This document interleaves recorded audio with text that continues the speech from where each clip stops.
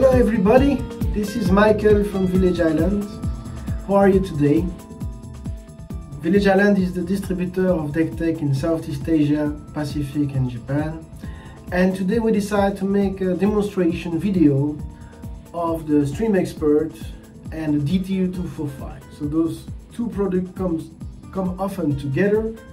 The DTU245 is the portable TS analyzer. It comes with an ASI input and an ASI output. It connects through USB on your PC, on your laptop, so it's easy to carry around.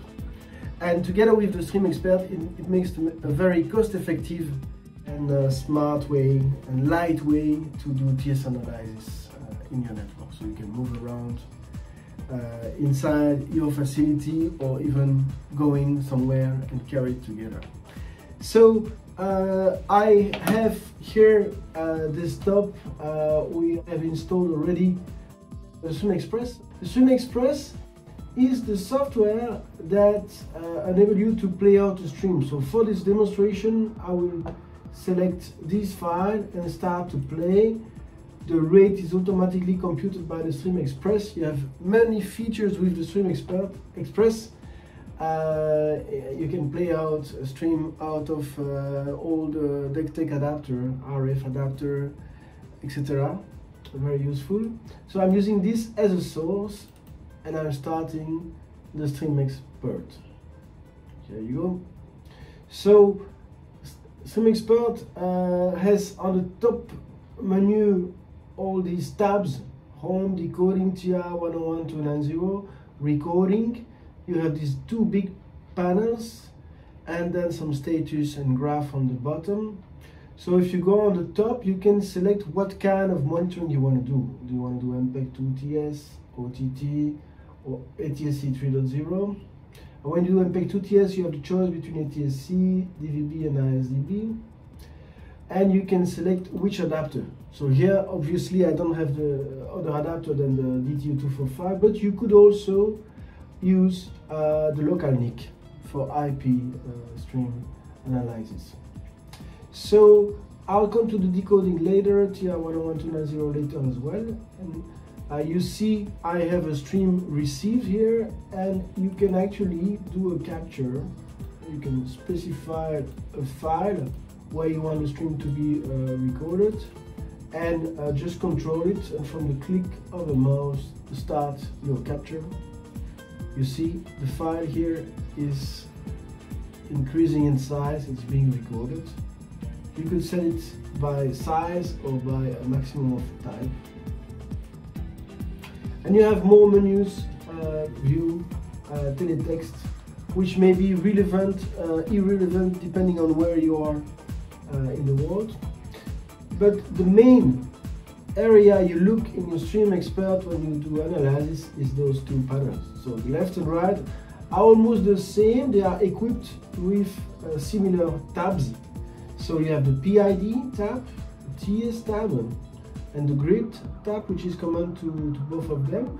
So the PID tab is the list of all your PIDs, and the rate are reported per PID. You can even see a minimum and a maximum.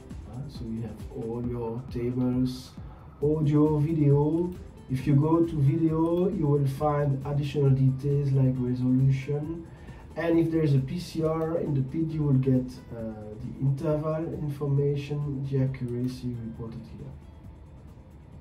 Right? So it gives you an overview of your stream, but it may not be enough to give you the understanding of the stream. So let me open the second tab. I will use the panel from the right. And then you see you have services and you have tables. So service are all the service content in your multiple program transpose stream. So here in this case I have 4 HD programs. So each program is made of a video, an HD video, here H.264, and 2 audio pair in this case. One is AC3, the other one is HEAAC. And those 4 services makes my transpose stream. Alright? And then you got the tables.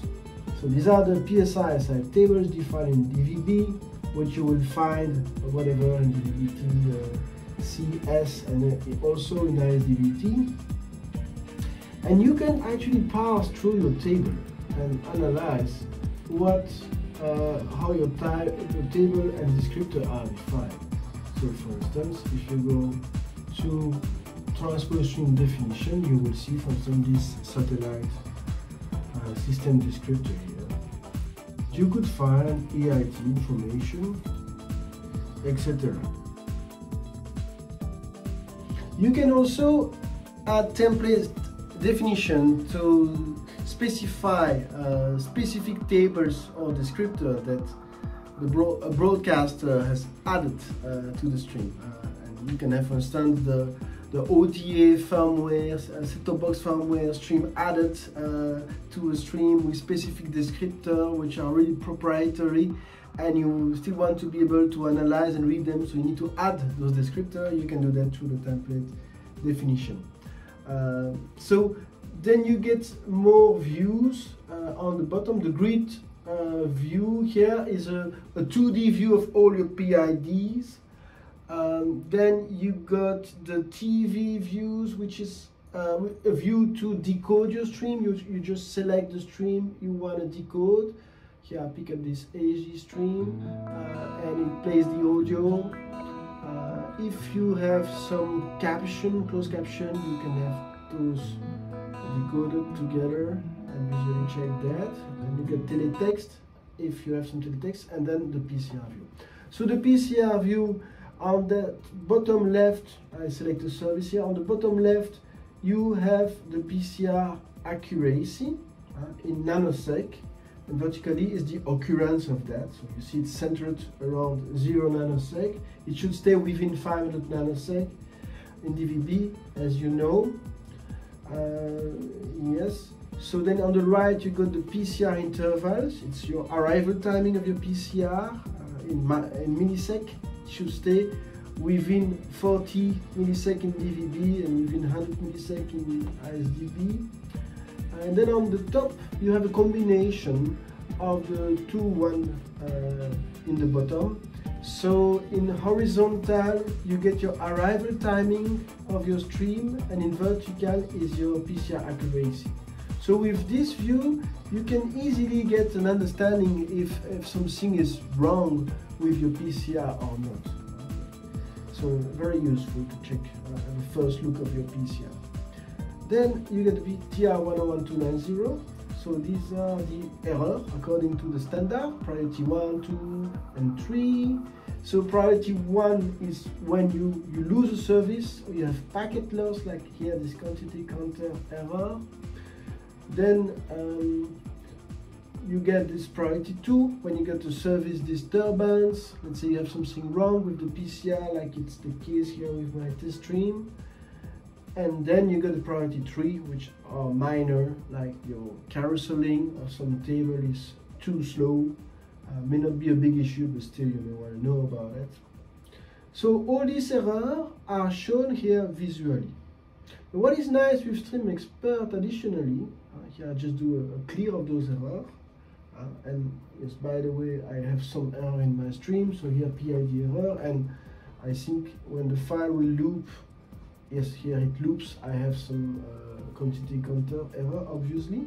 But what is nice with StreamXpert, I want to say, is that all these errors, you can log them in a file. So you select the place where you want your file on this to log your error, and you start the recording. And so what I'm gonna do, actually, I will take this DTU245 and I'm just gonna remove DSI. See? And so as a result, I got the TS sync loss. So I will put the signal back. And as you can see, as a result, we got plenty of errors here. And so I stop the TR101290 logging, and I will just go to the file. You can select it from here, or you can directly access it from your disk. Here it is. And so you see all the allowed, the error that happened with a date and time. So that way you can set up a really easy monitor of your stream. Let's say you are on site and you find the stream is suspicious and you'd like it to keep this easy setup running overnight to find what kind of problem happened with the stream. Maybe it can explain the issues that are reported by a customer. You come the next day, you find some details on what happens with the stream. So it's really useful. Then on the bottom right, you got those two graph views for the bitrate and the TR10290 view. The bitrate on the green, you got the TS rate. On the red is your data rate. What is in between is the null packet rate, similar to a summary of the PID rate view you had on the left panel. And that's about it for the main features for the TS monitoring. Then another feature is the OTT monitoring. So you can actually here enter a URL of the manifest. So actually I created an alias here. You can create a list of alias and just select it and pass it, and so your StreamXpert will pass the manifest, analyze your video and audio, give the list of all your stream, all your adaptive bitrate stream. You can see all those details, and on the TV decoding tab you can launch the service you want to decode. Here I select the SD service and you see just decode. So very useful to check your OT stream. You just need the URL of that stream. It works with MPEG-2 and Silverlight. So very useful to monitor your stream.